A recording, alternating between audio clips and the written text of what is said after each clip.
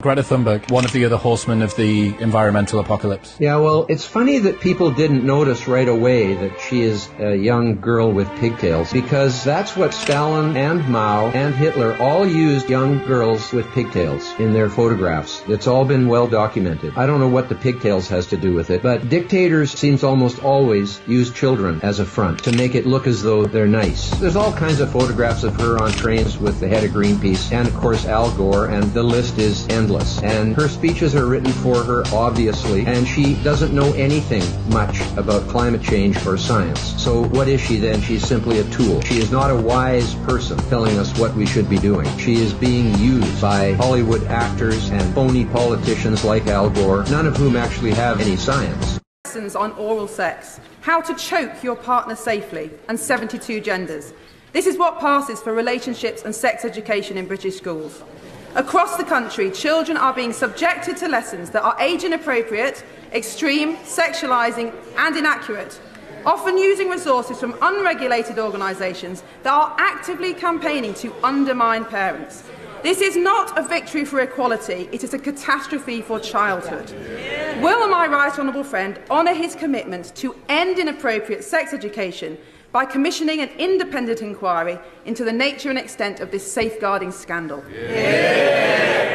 Can I say I share my honourable friend's concerns and thank her for her work in this area. That's why I've asked the Department for Education to ensure that schools are not teaching inappropriate or contested content in RSHE. Our priority should always be the safety and well-being of children, and schools should also make curriculum content and materials available to parents. As a result of all of this, we are bringing forward a review of RSHE statutory guidance, and we'll start our consultation as soon as possible.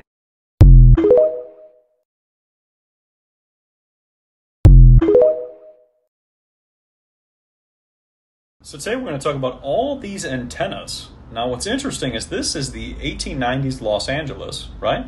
And look at all those antennas. You think they were gathering lightning? Doesn't make any sense, because then the whole place would burn down. But they're all over the place.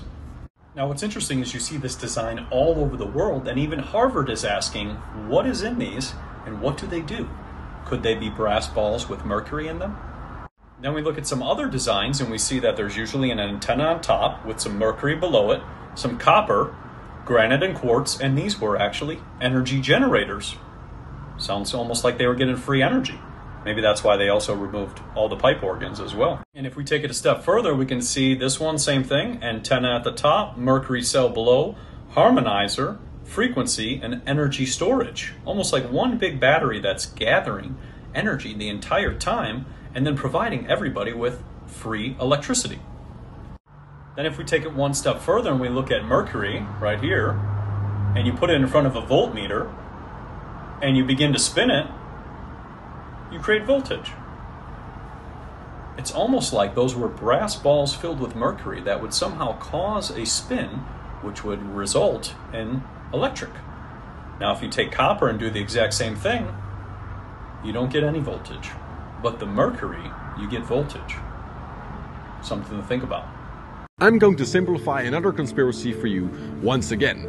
Okay, so let's say you're BlackRock. You're in control of 40% of the investable assets globally. You're heavily invested in literally every aspect of life. The food industry, medical industry, weapon industry, transportation, the media, everything. By the way, this isn't a conspiracy, this is public data that anyone can find. So once you have all this power, you need to increase demand in order to keep the economy going. What are you gonna do? Well, you're gonna create a crisis. Because you cannot have a $90 billion weapon industry without a war. You cannot have demand for green energy without a climate crisis. You cannot sell a vaccine without a pandemic. And you cannot create media traffic without drama. It's an entire ecosystem controlled from the upper class, and it's no coincidence we're in a perpetual state of crisis. Of course, celebrating over it and touting about how great it is. But of course, there's the other angle of this participation rate. Explain that to us and why we need to look at that. Absolutely. Well, we're in a very good position to talk about what's going on in the job market. We work with a lot of Fortune 1000 organizations, and we get a good pulse on what's ramping and areas of growth. We also work with quite a few staffing firms, and they're kind of the first ones to experience that growth. We're seeing tremendous.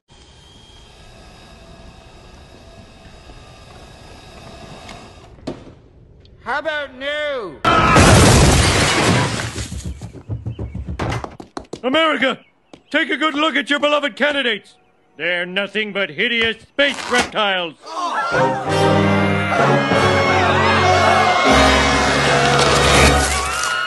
It's true. We are aliens. But what are you going to do about it? It's a two-party system. You have to vote for one of us. He's right. This is a two-party system. Well, I believe I'll vote for a third-party candidate. Go ahead. Throw your vote away. All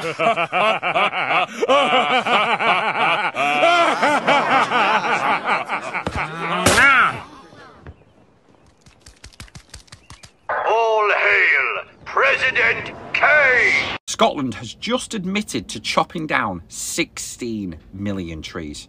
And this is all to make way for the so-called fucking green wind energy farms.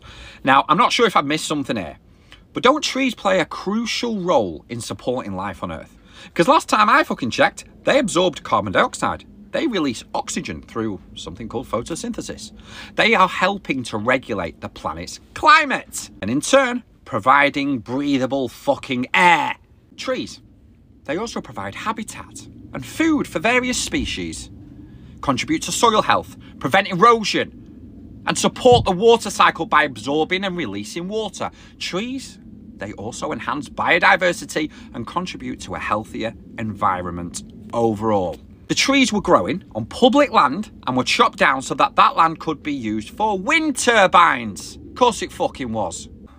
The admission was made by Scotland's Rural Affairs Secretary, Marie Gougeon. And if I've not pronounced your name right, Marie, oh well. She's a member of the ruling left-wing Scottish National Party. She estimated that 15.7 million trees have been cut down since 2000 on land currently managed by FLS, Forestry and Land Scotland. To meet the goals of the climate agenda, the equivalent of more than 1,700 trees were felled per day. You couldn't make this shit up, could you? Now, don't panic, because they've also said that where woodland is removed in association with development, developers will generally be expected to provide compensatory planting in order to avoid a net loss of woodland. But guess what, guys? They have been unable to provide any evidence of such replanting occurring whatsoever. Absolutely fucking nonsensical.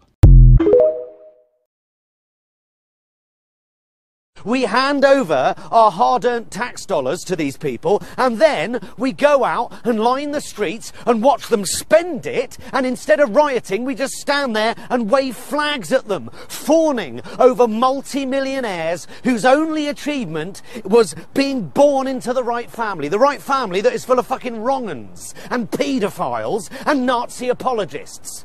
Pampered arseholes. Literally, they have a footman to wipe their arse for them at the taxpayer's expense.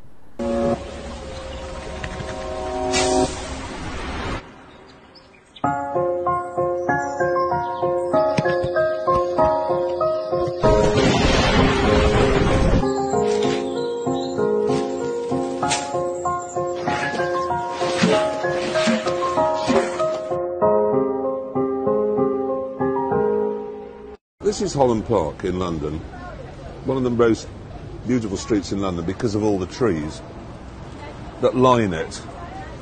And these are trees that the Mayor of London wanted to pull down to make way for a cycle lane. Well, he can fuck off. I mean, the man's obviously deranged. You can't pull trees down so that people can cycle. I mean, I know that cycle lanes now are seen as the single most important thing in the world by all those lunatics with 5 hardened bananas on their head and a little GoPro, but they can fuck off, they're not. I was just coming just now into London on the A40, where they'd taken one of the lanes away to make a cycle lane, massive traffic jam resulting from it, and stuck in it is an ambulance. Someone is dying of a heart attack somewhere up in Acton, ambulance can't get there because they're building a cycle lane. We live in absurd times. Absurd. In Hyde Park, they took half the road away to make a cycle lane, even though there was already a cycle lane running parallel to it 30 feet away. So now there's a choice of cycle lane when you're in Hyde Park. Why? If when you get to work and you cycled there and you need to make up for the calories that you've lost by cycling, and you have an avocado that's been flown from, I don't know, the other side of the world, you'd be better off environmentally going to work in a Humvee. And this information is not coming from my head. It's coming from the Guardian newspaper. That's where I found it. The Guardian will tell you that cycling means you have to eat to get the calories you need to ride a bicycle. Is anyone paying any attention to any of this? No, they're not. We must have cycle lanes. It's good for the environment. No, it isn't. It isn't. Oh, and here's another thing. The cycle lane they were going to build along here, okay? 4 and a bit miles, £42 million. That's what they were quoted.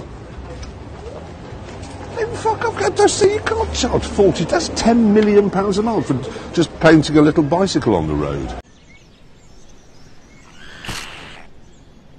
Who was your greatest love, and why did you fall in love with them? My greatest love was John. He's my soulmate. Always was, always will be.